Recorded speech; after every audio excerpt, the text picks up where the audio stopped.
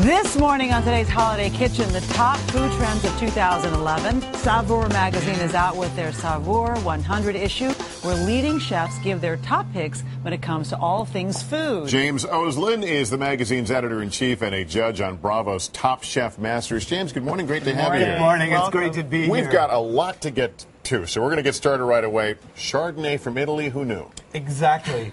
But more and more, you know, sometimes Chardonnays tend to be fruity, oaky. These that are coming from Italy are bright and fresh and crisp. I see glasses. You can, and please, you know, any time of day for Chardonnay, amazing with seafood and all sorts of other foods. Isn't it delicious? It's complicated. Nice. It's, what would you say? It's oaky. Oaky, nice. Crisp, beautiful.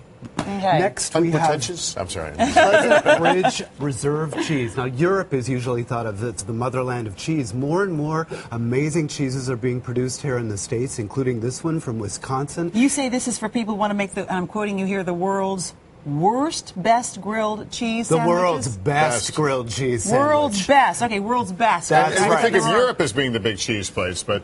Wisconsin and the States more and more available in cheese shops all over the country. Oh, that's very good cheese. Incredible food. Right. Okay, Absolutely all right. incredible. Okay, also, we've got red pole beef. Red pole beef is a heritage breed of beef. You know, you've heard of Black Angus. This is another heritage breed. It's a grass-fed beef, not corn-fed, and so it's not delicious. Sometimes corn-fed beef, sometimes grass-fed beef can be a little weak. This is luscious, incredible beef. Truly my favorite beef, the ultimate beef, an extraordinary food. We've got something called a hard neck garlic. As opposed to soft neck garlic, which is the usual supermarket is this the variety. neck? Okay. Yes, exactly. It's got this very firm stalk that runs up the center of it.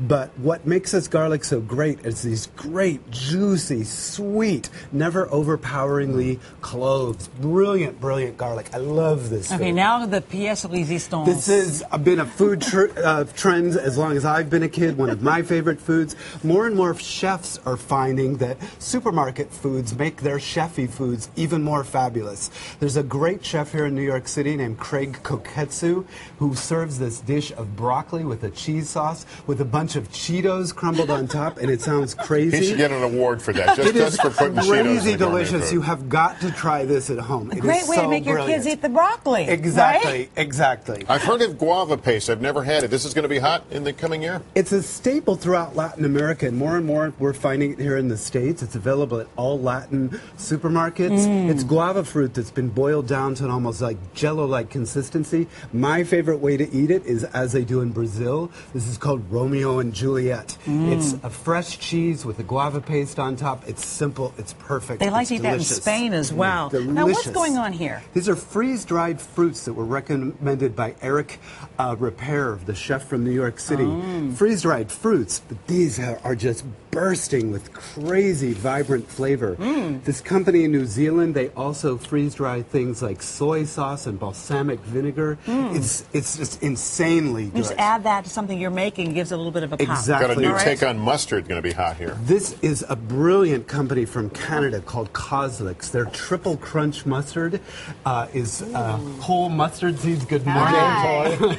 and late. And it has a little whiskey in it. Beautiful on sandwiches, stirred into Bloody Marys. Extraordinarily delicious mustard. And last but not least, XO sauce from China, a classic condiment made from shallots and scallops and shrimp. Beautiful and stir fries, a wonderful food.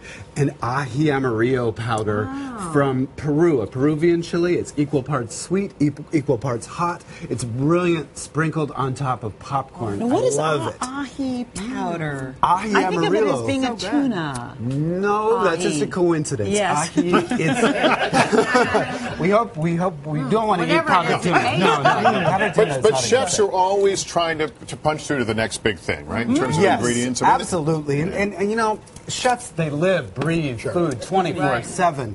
And these foods, fantastic. Some of the best we've become. That would be By the way, great on that's roasted amazing. potatoes. It'd be great. This powder. It's got perfect. kind of a Also- not quite cumin, but Or something some a little more. Cheetos. As a dry rub for pork chops that you throw into By the way, dry rub. just because I misread that, I want to say it again. The cheese, Upland's Pleasant Ridge Reserve Reserve. cheese, best grilled cheese sandwiches. Best. All Best. Right.